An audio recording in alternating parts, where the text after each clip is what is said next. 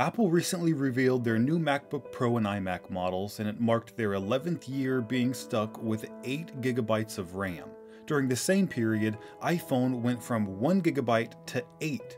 So why is Apple being so stingy with the Mac? Well, the short answer is because they can. Apple's business strategy is to offer appealing products that trap users into their ecosystem. That way, they can avoid direct competition with other companies. That's part of the reason why Steve Jobs never wanted the Mac operating system to be licensed to third-party PC makers. It would create direct competition with Apple's hardware. Instead, if customers wanted Apple's operating system, they'd be forced to buy Apple's products. Similarly, if you're a fan of Apple's aesthetic, there aren't many other products that can compete. Take the iMac for example. Its competition are products like the HP Envy and Lenovo Idea Center. And while appearance is subjective, I think most people would prefer the iMac's look and color options. Also, consider the exclusive software features that integrate iMac with a customer's iPhone or iPad. Suddenly, buying a computer from Apple is the most appealing option despite its high price. And that's the key.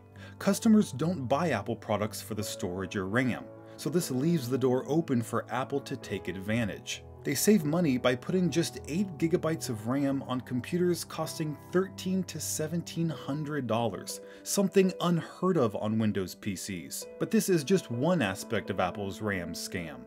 The second is the cost of upgrading. If you need more RAM on your new iMac, you'll likely opt for the additional 8 or 24 gigabytes, but those upgrades are unbelievably overpriced.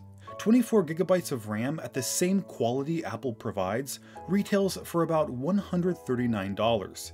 And keep in mind, the wholesale price Apple pays is likely much less. So charging $400 is simply taking advantage of customers with no other options. They want to buy an iMac, but they need more than 8 gigabytes of RAM, and the only way to get it is through Apple at the time of purchase since it's not user upgradable. And that's why terms like Apple tax became popular over the company's history. If you wanted their appealing products, you had to pay their unappealing prices. And unfortunately, that's still the case today. This is Greg with Apple Explained, and if you want to learn how I make videos like these, let me know by clicking the link in the comments.